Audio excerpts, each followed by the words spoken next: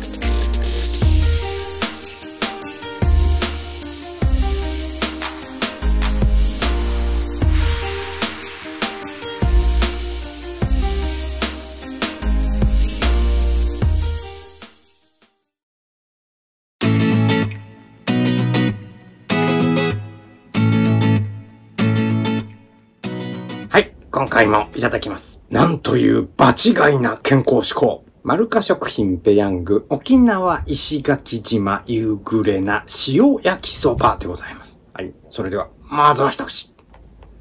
塩焼きそばの香りがします。特にユーグレナだからっていう匂いはあるのかな、どんなのかちょっとわかんないですけど、塩焼きそばの香りです。はい。僕は商品名よく見てなくて、作る直前までソース焼きそばだと信じて疑わなかったんですけど、塩でしたね。はい。別の企業さんから出てる有名な焼きうどんのふりかけのちょっと味の幅が広がりがなくなって塩味が強くなった感じ。はい。ということで、この商品を楽しむためのポイント参りましょう。この商品のポイント。はい。まずは、ビタミン、ミネラル、食物繊維などをバランスよく含んだユーグレナふりかけを使用した商品。どうなんでしょう。もともと脂質がめっちゃ高い商品なので、なかなか場違いな健康志向かなと僕は思ってるんですけど。次。一食で59種類の豊富な栄養素を効率よく摂取。そうですか。あとライバルの商品の話をしようかなと思うんですけど。どうなんでしょうね、そのあたりはね、ユーグレナさん。今後巻き返しあるんでしょうかね。はい。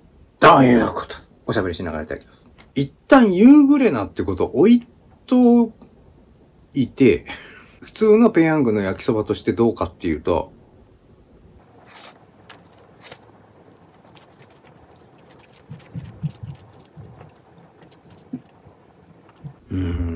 これ味だけだったらどうでしょうね。100人食べて100人大絶賛っていう感じじゃなさそうな気がしますよ。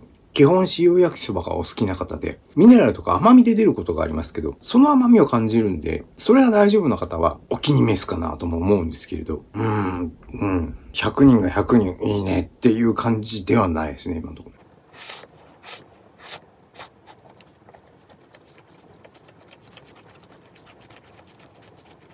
これ、ふりかけが甘いのか、塩ソースが甘いのかちょっとわかんないですけど、どっちかに甘みがあるんですよね。ちょっとね、人工物的な甘さですよ。それが気になる方は気になっちゃうんじゃないかな。油揚げ麺、小麦粉国内製造、植物油脂、ラード、醤油、食塩、香辛料。これいつものやつですね。それから添付調味料、塩ソースですけども、糖類、食塩、醤油、チキンエキス、香味油、植物油脂、香辛料、玉ねぎエキス、調味油、昆布粉末。なるほど。昆布粉末感じないな。で、これ火薬がね、結構いっぱいあるんで、これ多分ふりかけのこと書いてると思うんですけど、キャベツ、味付け鶏ミンチ、乳糖ですかね。ユーグレナグラシリス粉末。何ですかこれ。白ごま、砂糖、食塩、でんぷん。コーンフラワー。フラワー？卵黄粉、かぼちゃフレーク、トマトフレーク、海苔、ほうれん草フレーク、人参フレーク、削り節、サバカツオ、モロヘイヤ粉末、醤油、小麦胚芽、酵母エキス、昆布エキス、タンパク化水分解物、発酵調味料、青のり、香辛料。すげえいっぱいある。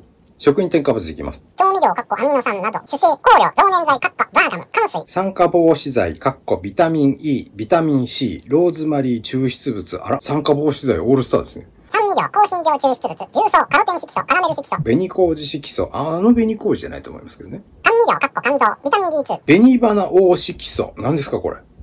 わかんないです。口なし青色素。口なしもね。口なし色素だけだと多分黄色だと思うんですけど、いろんな色のタイプがありますからね。スピルリナ青色素だそうです。アレルギー表示。一部に小麦、卵、乳成分、ごま、サバ、大豆、鶏肉、豚肉を含む。だそうでございます。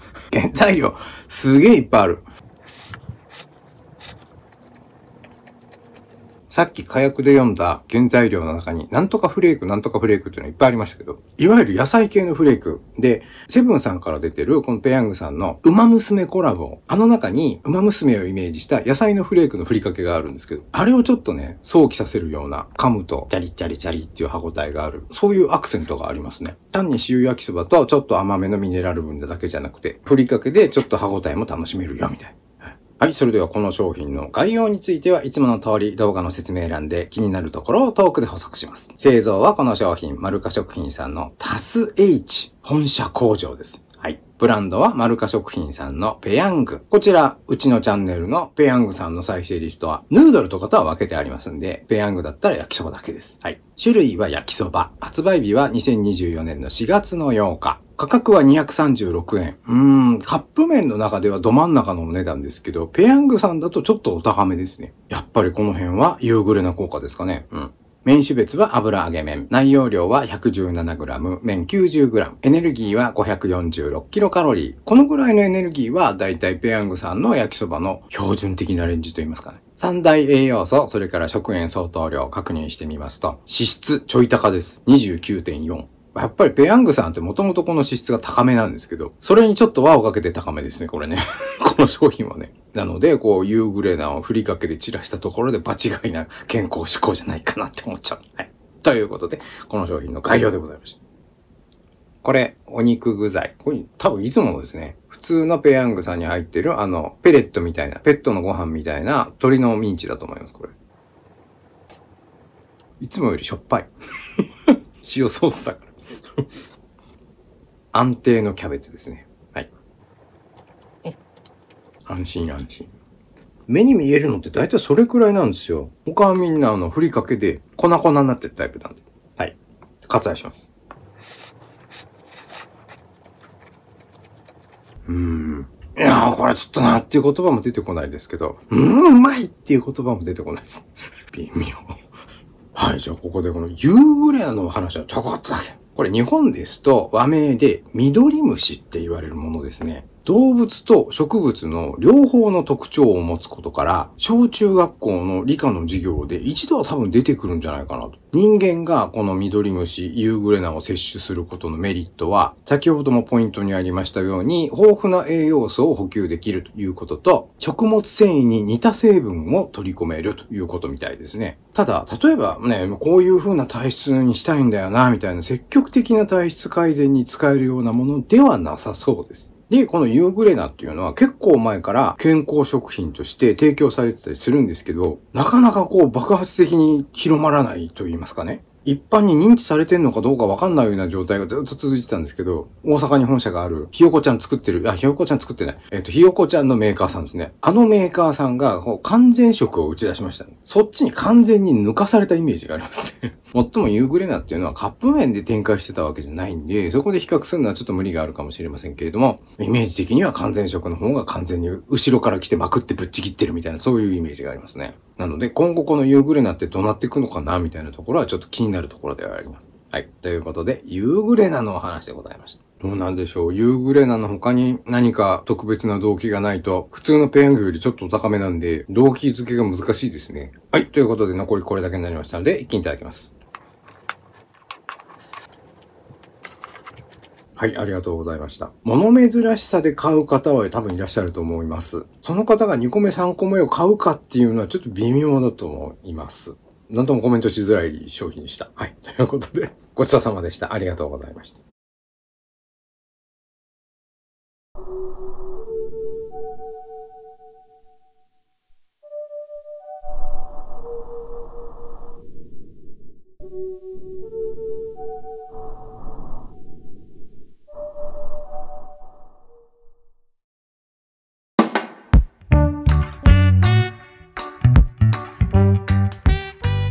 はい、リスペクトタイムです。今回は、まるか食品ペヤング、沖縄石垣島ユーグレナ塩やきそばいただきました。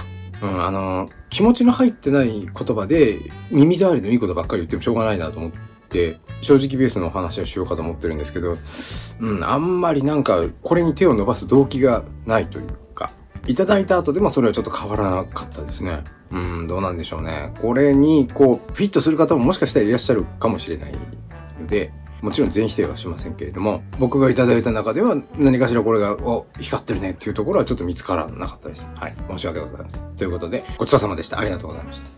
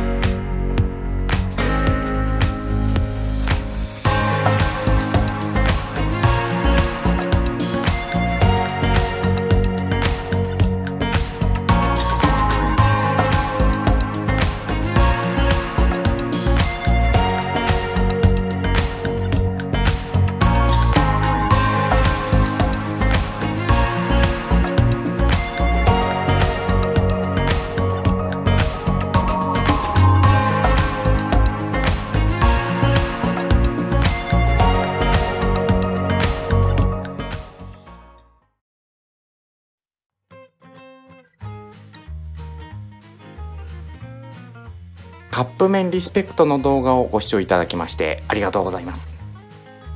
チャンネル登録、それから皆さんの思い出のカップ麺、ご当地のカップ麺の情報などコメントでいただけるとありがたいです。今後ともよろしくお願いします。